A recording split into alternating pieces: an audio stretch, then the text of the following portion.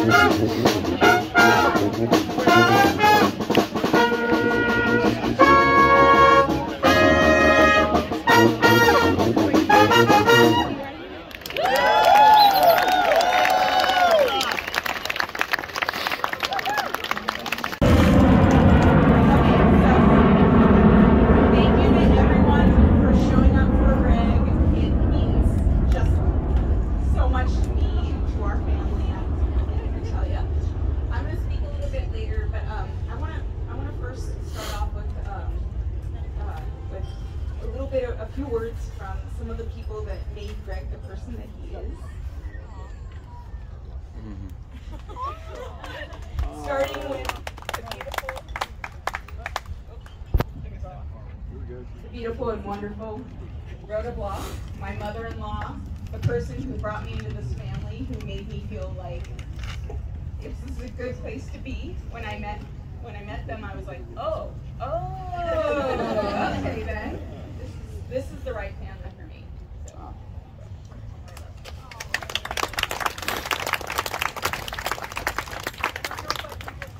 So you'll have to excuse this year, right? You gotta put the mic now.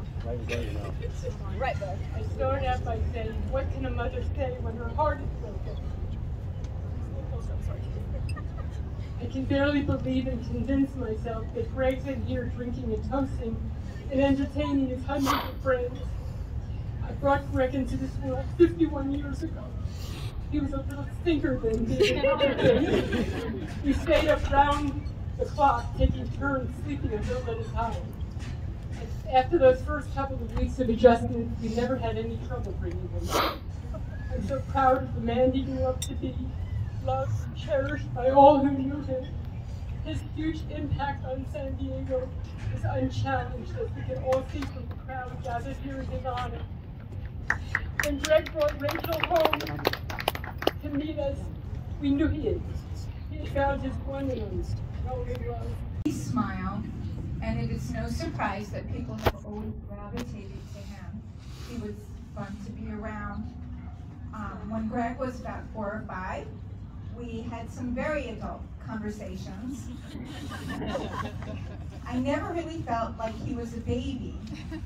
A great deal of thought always went into what he said. And he was also the family peacekeeper, always diffusing tough situations with humor. My brother was fun to be around, and I always enjoyed his company despite our age difference. One year we took our brothers camping, and I remember Greg was cracking jokes the whole time. We had a blast on that trip, and I wish that we had done it more often. Greg loved to read all types of books, and he carried that throughout his life. He was knowledgeable on a wide variety of topics and worked hard to see things from different perspectives. One of the last conversations that I had with Greg was about a book that he recommended. He loved to talk about the books he read, and anytime he recommended a new book, I really looked forward to reading it so we could talk about it. Greg was an extraordinary friend. He kept his friends for life and loved meeting new people. Recently, so many of you have shared how he reached out to make you feel special. And as his circle of friends expanded, he shared stories with me about your families and the good times he had with you. He loved and valued all of his friendships. I feel like I really know many of you, even though we have never met.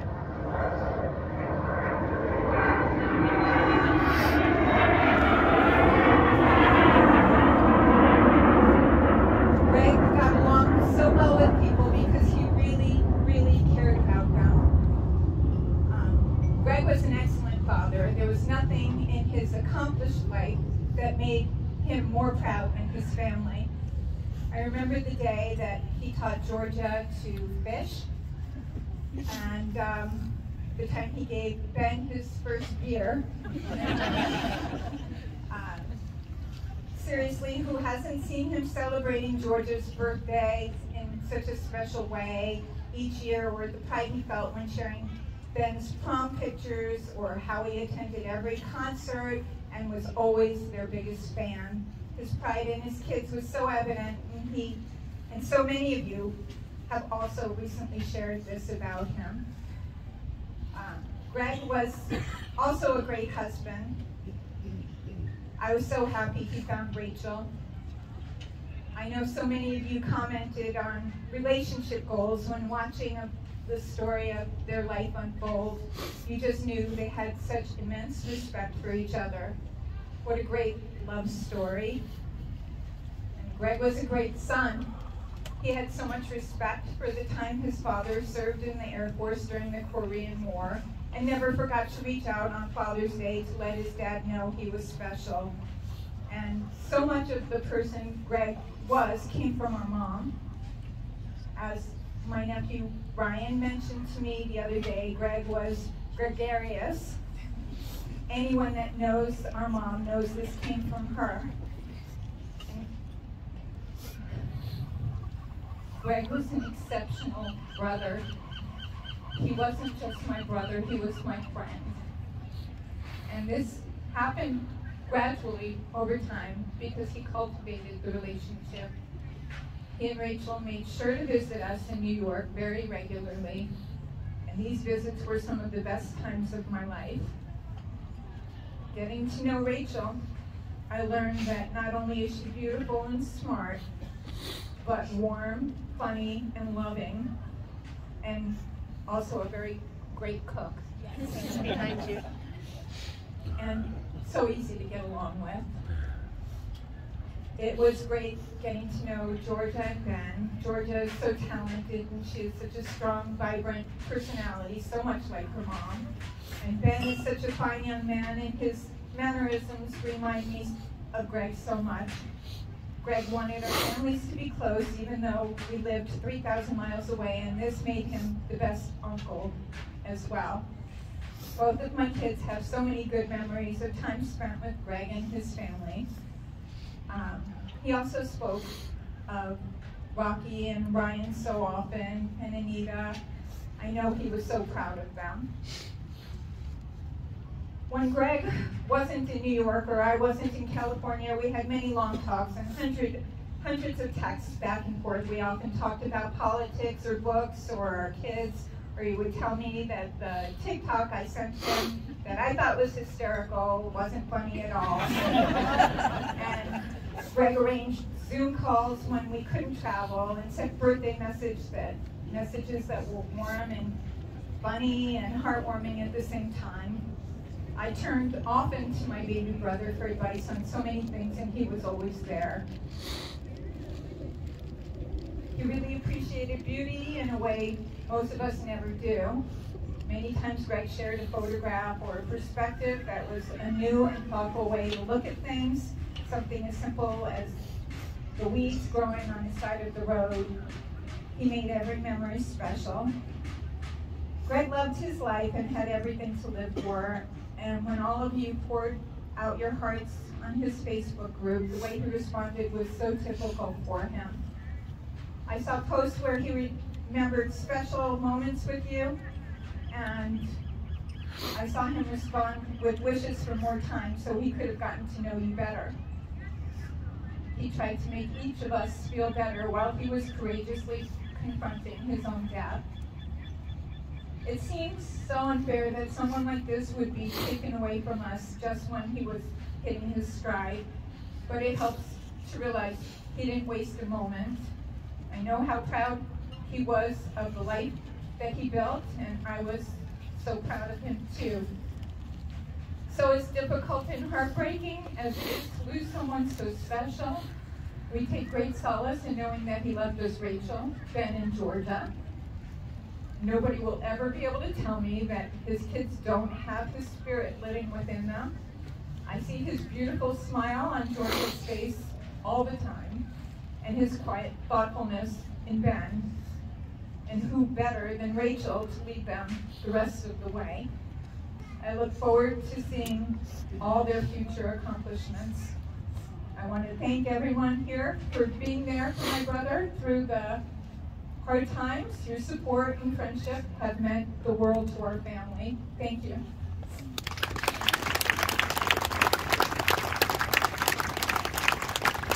I'm going to apologize in advance. I was on my flight home from New York on Friday, and I figured I would text Rachel to see exactly how many things I had to say. She said, "How does 5 to 7 minutes sound?" And I texted back, "You mean 57 minutes?" So I'm going to apologize in advance. You might want to get a drink because I got some stuff to say. And the words are beautiful from Rhoda and from Debbie. But I think my job is, as is always in these kinds of situations, to be the comic relief. So let's celebrate Greg. He gave me very specific instructions that this is to be a celebration of his life. So let's go. Let's go. It's an honor. I'm going to share some of the memories of Greg and I in the early years, since that's where, you know, I feel I am the foremost expert on Gregory Stephen Law. We call those years PR, pre-Rachel. Okay, so let's start at the beginning. As Rachel mentioned, I was a 7-year-old kid, just showed up from Long Island, New York, and Rhoda heard my accent, and being from Brooklyn, welcomed me into their house. I didn't know that Greg was there at the time. I just thought I would go bust David and my brother's balls, as a young brother likes to do. And she brought me into the house, and I turned the corner, and there was Greg. He was my height, and it was love at first sight. And we became, from that moment, very close for the next number of years. Basically inseparable. We formed a support group, if you will, from little brothers that get beaten up a lot. There was a lot of that going on. But I love being down at the Block's house. They would call it, in this day and age, free range. My house was not free range. I'm the youngest of 6 kids.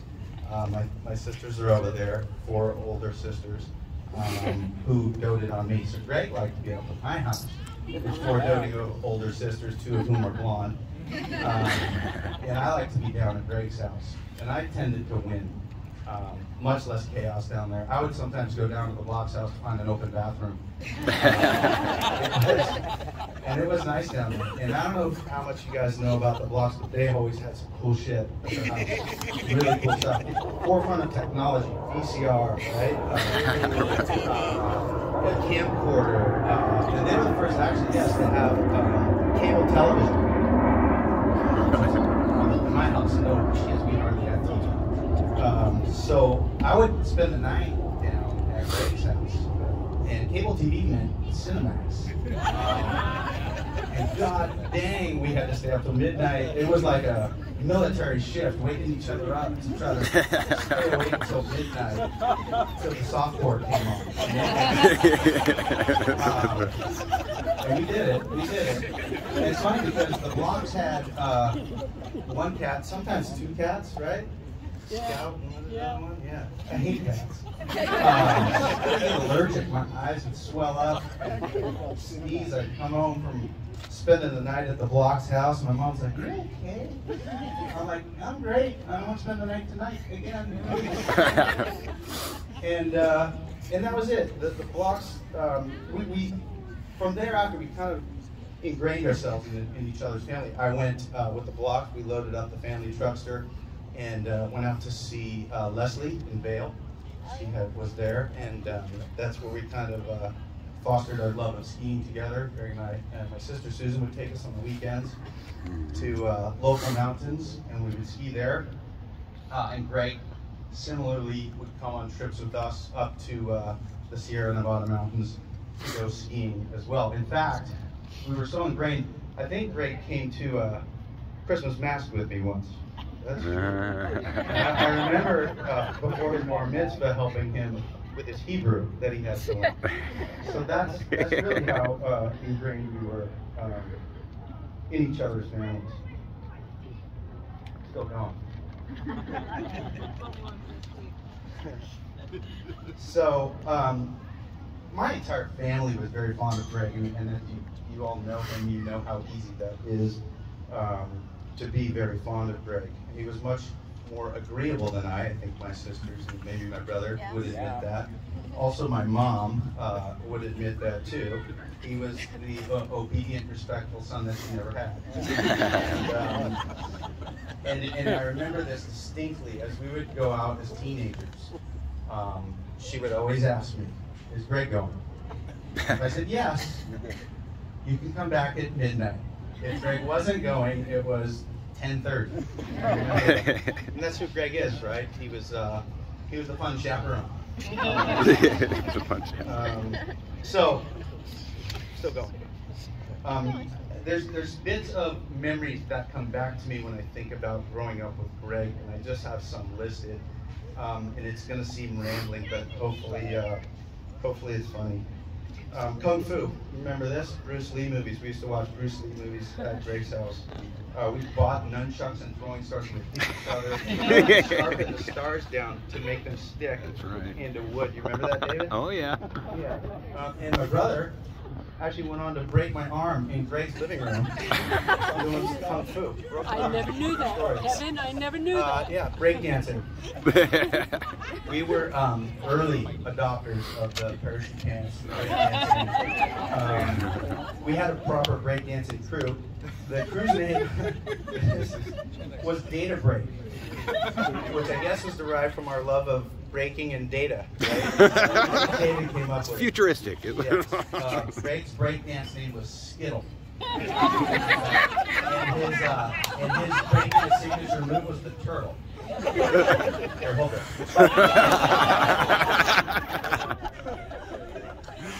I would pull something. I actually tried to do my windmills. That was my signature move. Yeah. Pulled a hamstring at a wedding. So we had this notion that we could get on Star Search. Do you remember this? Oh yeah, yeah, absolutely. They had a VHS tape, so we were going to make a demo tape. I remember that. And get on Star Search. It just started at McMahon in 1993. But what happened is we sucked. It was so bad. You had the tape. If you had find that, burn it. Never let that come back. It was awful. That Dungeons and Dragons, Dave was our dungeon master, and that was super nerdy. We took that to do remember we started doing some magic, some black magic.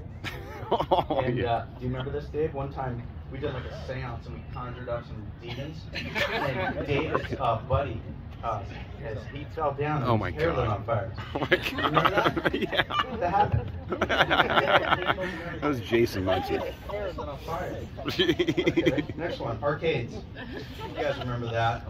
There was an arcade by our house. This is just when, you remember that scooter you used to have, that red scooter? Mm-hmm. We used to steal that from you and drive up to the arcade. And it was called, I remember it very distinctly, Fezziwigs. And it was off of El Toro Road. Oh, Fezziwigs. You remember that? You know what Fezziwigs is?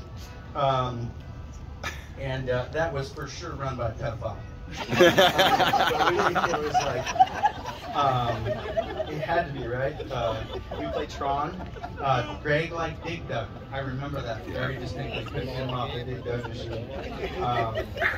Yeah, but definitely run by a pedophile, but it was probably worth all the free tokens. Took one for the team there, Greg. Okay, this one, it's funny. It says, I wrote down, cruise the theaters and pick up chicks. Oh, yeah. Definitely cruise the theaters. Not so much to pick up chicks. But we felt pretty cool. Aaron had a two-seat white Pontiac Fiero. Oh, yeah. With a goddamn cell phone in it. Yes. We had a car phone back then, so we would pick it up. We got busted for making a call once. We just pretended like we were on a call. Those were expensive. And then, I mean, it could go on. Hoops at Olivewood, poker at the Dickerson's house, strippers at the Dubin's house. It could go on and on. But, strippers at the Dubin's house seems like a good place to stop. But anybody who shared those days with Greg and I can attest that we were all better for having grown up with Greg. And then he met Rachel. He called me and he told me about Rachel, that he had met the gal, and I swear we hung up and the phone rang like 30 minutes later and he had proposed to her. How fast that happened. He knew something was good when he saw it. He didn't do me any favors. I'd been dating my wife for 5 years at the time. He did the right thing. We'll call this period AR after Rachel. He really spread his wings and flew. You know, knowing Greg as a kid, you know, kind of the shy guy. I know some of you wouldn't believe that now, but he really spread his wings and fly. And I think Rachel gave him the confidence to do that and to engage in the career and create the deep relationships that he had with so many of you that are here today. So I think am I over my 5 to 7? Okay. A little bit more. You're good. Okay. So Greg and I were friends for 43 years. And yeah, I'm bragging. That's 86% of my life. And I don't think there's anyone else here that can say that, and I feel... We beat you. I feel great. Friends. I said friends, no blood. Friends. You know, we moved our way in and out of each other's lives seamlessly. You know, as you can imagine, for over 43 years, to have a friendship with somebody, you know, we would move away, but we always kind of found our way back to one another. Despite, I think he tried to change his cell phone once and moved on the internet, but I found him. But our adult years, you know, we found our way back to each other, and he helped me through some tough times as an adult, and I think I helped him through some here at the end of his life. But you know, the relationship with Greg was always very natural. He was, you know, this might sound silly and maybe a bit trite, but like a warm sweater that you find in your closet. You know, you put it on, it smells good. You feel good wearing it. You know what it's going to deliver to you, and that's kind of what I think about with Greg, a warm sweater. He lived an exceptional life. He did it the right way. And a couple weeks ago, as I was sitting with him, I think this was when you were up with Ben, I call it a revival. He was feeling good. I told him I was coming over. He said, I'm going to watch the Padre game. We'll watch it outside. And I'm like, is the TV up there? And he goes, no. I go, well, I'll take it up when I get there. I get there. He had brought the TV, carried it up the stairs, put it up, and we watched the Padre game together with Matt. But he did it the right way, and I asked him on that visit if he regretted anything. I was trying to, you know, get some wisdom from Greg and about my own life as he's passed me so many smart things over the years. And he flatly said no. He said no. Imagine that.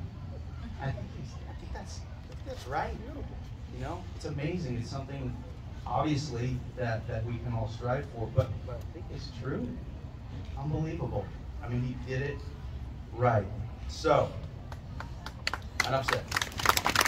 I'd like right now everybody to raise a glass. I have this. I had bourbon in my pocket. And I'm going to drink this because he would have wanted me to. But everybody, raise your glass, close your eyes, and picture Greg's smile. Picture Greg's smile over the last moment that you had with Greg.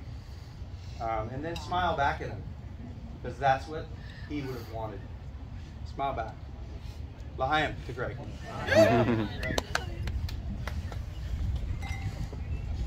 Okay, I'm done.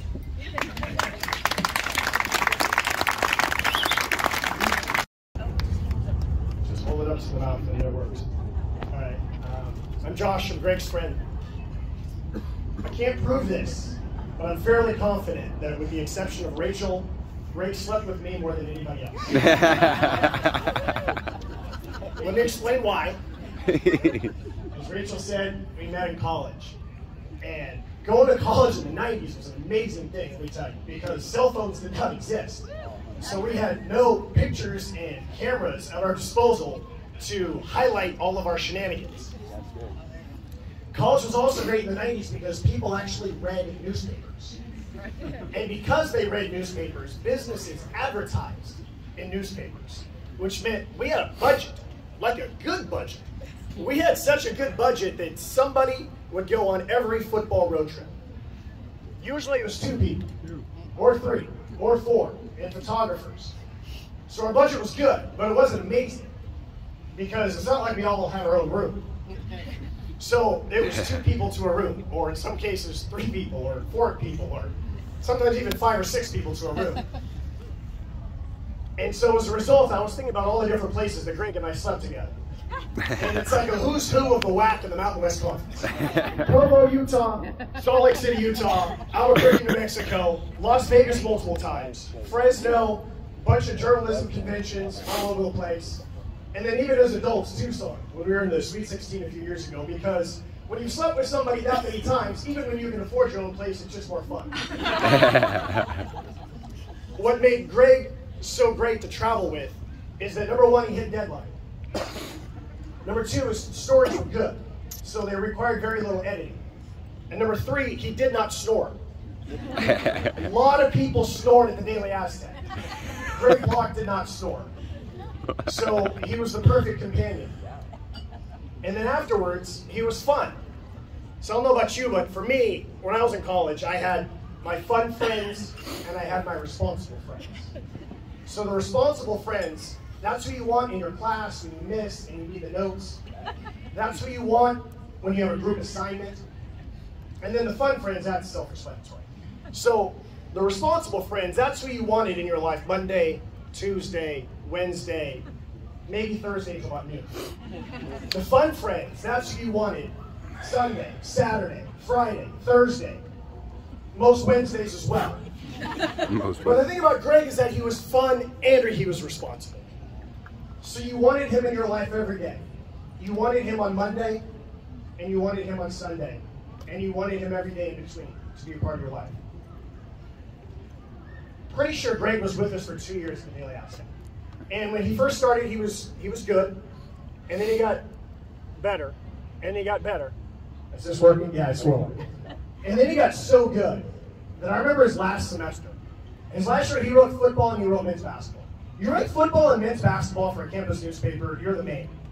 His byline was in the Daily Aztec pretty much every single day for the entire year. And I remember that last year, he had always told us, I'm going into PR. This journalism thing is just fun, it's just something to do. I want to get the experience of writing, be on the other side of it. And I remember going, great, you're good. Like, no, you got a chance. Like, you're so much better than everybody else. Are you sure you don't want to get into journalism? And he said, nope, he had a plan. Greg always had a plan. And I'm glad he did not listen to me. Because we all know what he accomplished in his life. It's not a surprise to me one bit. I don't know what he was going to do or where or whom, but I knew that he was going to be really good at it. I knew he was going to be successful. He was just one of those guys that was just going places. And you wanted to be around him because you're hoping you could learn something from him or just be along for the ride with him. And so it's not a surprise at all that he became what he became. Greg and I have not lived in the same city since 1996. But we've still seen each other at least one time every year. Sometimes 2, 3, 4, 5 times. And I know almost all of those were at Aztecs games. I know. But still, we would find a way. He was the type of friend where if I said I'm coming into town, he'd find a way in his very busy schedule. You guys know how busy he is, with all of his important jobs and how stressful they can be and how time-consuming, and as a husband and as a father. But Greg would always find time. And we'd have a blast. We'd talk about the Aztecs, of course. We'd talk about life, we'd talk about jobs. We'd talk about his kids, and he would beam with pride when he's talking about his kids. And then Rachel would say, all right, Susan, you're dating. Tell me if you're dating. Let me see photos. I need to approve. When Greg met Rachel, he became even better. He was already just the best dude. And then he became even better. And then they had Ben in Georgia, and they became even better than that. I remember this past April. So I was seeing this girl coming into San Diego, and I want her to meet some of my friends. But I don't want to overwhelm her, so it's really important that I pick right people to meet. And it was a no-brainer. It's Greg and Rachel. Of course I'm going to meet Greg and Rachel. So we got together, and we had this awesome dinner, and we ate, and we drank, and we laughed, and we cursed, and we figured out all the world's problems, and we just had the best time. And I'm in the car, going back to the hotel, and the girl says to me, I don't know why, but I thought your friends were going to be douchebags. And she said, but they weren't. She said, I liked them. She's like, no, I really, really liked them. She goes, I liked them from the minute we sat down until the minute we left. And I said, of course, it's Greg and Rach. What's not to like? They're so intelligent, and they're charming, and they're witty, and they're so great together. And Greg told us the story of how he put together these young mixers for professionals. And I think he did 2 or 3, and he met Rachel, and then he was done with the mixer. That was it. That was the whole point. It was done. And Rachel told us the story about how they were starting to get serious, and sorry if I messed up the story, Rachel, but you said, I think it was to your sister, well, Greg's really not my type. And your sister said something like, well, maybe Greg should be your type. You look at the guys you used to date. And so, I mean, they're the ultimate in hashtag couple goals. And it was such a great night. And Greg was the kind of guy you could count on. You could count on him to hit deadline. You could count on him to write good stories. I could count on him if I'm coming into town that we could meet for breakfast or meet for lunch. If I wanted to go to a football game, I know he'd be there and he'd have. Step forward. Step forward. And I knew that he would have a tailgate. And I'd have a bunch of food and drinks and meet new people and be fun. And most of the time I could probably get a free ticket. And I could count on him when I'm bringing someone to San Diego who I cared a lot about. Past tense, it didn't work out, that's another story. That I could count on him to make sure that we had a really good night. Because he was just the best. I want to close by letting you know about, to wrap it back to the Daily Aztec. There's some QR codes that are around here. There's a scholarship and endowment that has been set up for journalism students at San Diego State. As you know, Greg did not pursue a career in journalism, but he never stopped championing student journalism. It meant a lot to him. And the Daily Aztec meant so much to all of us. I think I speak on behalf of everyone who's here from the Daily Aztec and those who could not make it, that it changed our lives. And the number of people who I can tell had the same experience as me. And that is, I remember going to the PSFA building when it was at the time, and I didn't quite have the courage to walk in the door yet. Kind of peek in, there's that side door, who's in there? Didn't quite have the courage to step inside. And then one day, I just wrote something and I dropped it off at the front desk and I wanted to get away before I had to talk to someone. And thank goodness that writing sample ended up at the desk of someone named Eric Winter. And Eric called me and brought me in, and it changed my life. And I always remembered how nervous I was day one whenever somebody new would come in.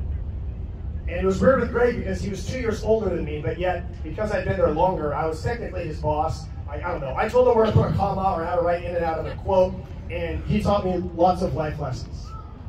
And Jen and I were just talking about this. It can be really intimidating going to a school of 35,000 students. You're trying to figure out, where do I fit in?